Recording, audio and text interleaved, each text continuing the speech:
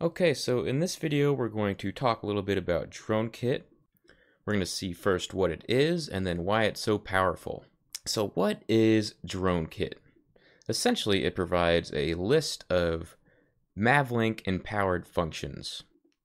So with Dronekit we can capitalize on the Mavlink protocol by commanding the drone in Python. And what this essentially allows us to do is treat our drone like it's an API. So we get to capitalize on these 700,000 lines of code in Ardupilot's codebase like it's a giant API. So in one line of code, for example, we could tell the drone to move to a particular waypoint. So here's an example. In 4 lines of code in Dronekit, we could tell the drone to take off into the air, fly to a specified waypoint, and then land. All in 4 lines of code. We don't have to deal with any of the low-level Mavlink creations of the messages. We don't even have to know anything about Mavlink. And we don't have to know anything about Ardupilot. All we need to know is Dronekit and the high-level functions like take off into the air and move to this waypoint function and the land function, and we're good to go. We don't have to know an immense knowledge of how our Mavlink messages are getting sent and interpreted by Ardupilot. While it's helpful, it's not required. So this drastically lowers the barrier of entry. So these are the 4 lines of code that it would take to tell the drone to take off into the air, go to a specified waypoint, and then land. So with this, you can start to see the power of Dronekit, because all of this is intuitive, human-readable language, and it's easily understandable how it affects our drone. But it's all empowered by Mavlink. To drive the point home, I'm going to use a computer analogy. So at the inception of computers, there was no screen or anything. No one was worried about how to turn computers into some spider solitaire machine. Everyone was focused in on the hardware. So with the creation of the screen, we get more abstraction. We get to intuitively interact with our computer hardware without having to know everything about the underlying details. And then on top of that, we might get different computer languages that are more abstracted than others. So the creation of things like Java. Now we don't even have to worry about stack and heap space. Now we can just code what we want to code and abstract all of the underlying things away from us, which allows us to focus on the cool things like spider solitaire. And so, in the beginning, everyone had to focus on hardware as abstraction started to increase. Eventually, we got a firmware layer of computers that could interact with the hardware based off of human-readable code.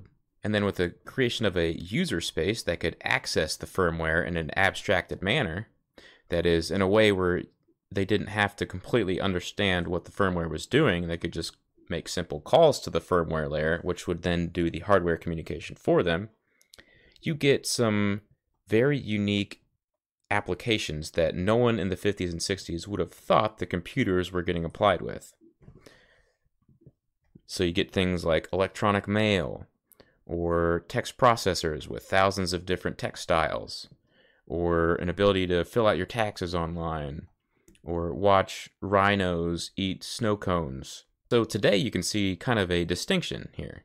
You can have many different types of engineers. You can have firmware engineers, you can have hardware engineers, you can have software developers.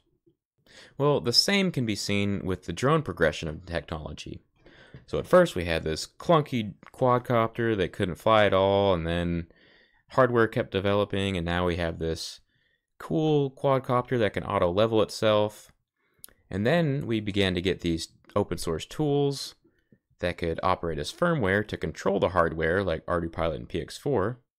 But we still don't have this high-level interface into controlling the drones. We have these large code bases, but we don't have an abstracted method to interact with our drone that utilizes Ardupilot and PX4 to control the drone. Well, enter Dronekit. Dronekit provides us with the high-level interface that lets us control our drone in very abstracted ways where we don't even have to worry about the firmware or the hardware. So I think as abstraction keeps increasing, just like computers, we're going to see some forking of specified engineering fields in the drone space.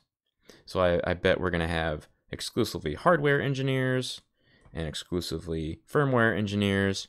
And then I think with the advent of Dronekit and other things that are bound to come out like it, we're going to have some application engineers.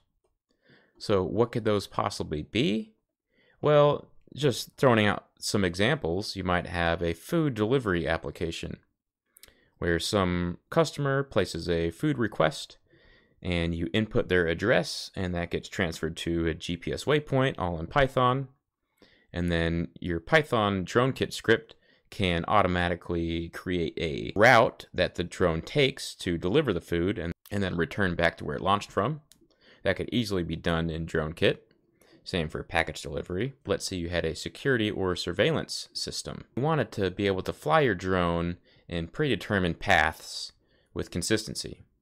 Well, you could create a Dronekit script that could save the missions that you wanted the drone to fly, and whenever called upon, the drone would fly those missions the same way every single time. So you could say, drone, every 30 minutes fly this route A over here, and then after you fly route A, go fly route B, and record video for every mission so that I can keep tabs on these areas of interest. Another application may be inter-drone communication.